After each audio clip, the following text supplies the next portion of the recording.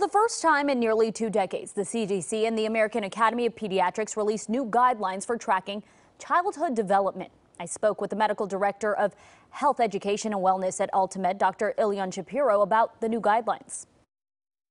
There are a couple of important things that we need to figure out. One is that they need to be evidence-based. They evaluated a lot of the new information that we had for the past 2 decades, and they concluded a couple of things. First of all, we need to make sure that we are doing a checklist for every time that we have a conversation with parents. This way, it's clear, it's in a language that anybody can actually respond to it, and goes from 50%, like half of absolutely everybody, to actually going to 75%. Why?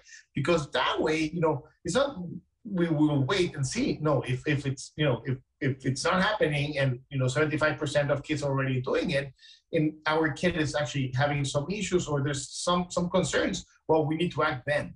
The entire idea of this is to actually make sure that we're responding and actually managing a lot of the developmental issues that we're having with our kids. Why will this now better help parents determine and identify if their kid has a social communication issue like autism, or if really it's simply just the child needs more time?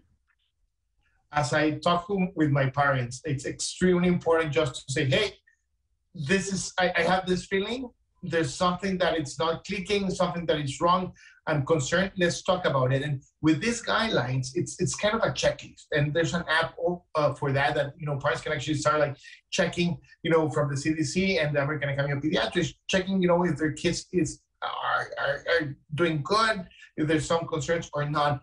The idea of this is to have clear conversations and make sure that we're detecting and being proactive in order to reach the kids that need help.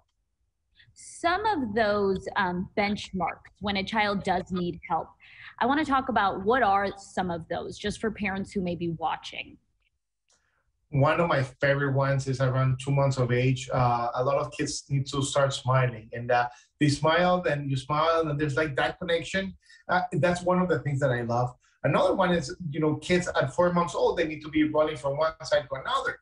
And those are like, one is more on the social part, the other one is on the physical part. But this way, every time that you see a pediatrician, ask what my kid is supposed to be doing. And us as pediatricians, the best recommendation out there from the American Academy of Pediatrics and the CDC is to have this checklist at your office. They are free. That way, we can have these conversations with parents and make sure that we are not making any mistakes. And most importantly, we're not delaying help for our kids.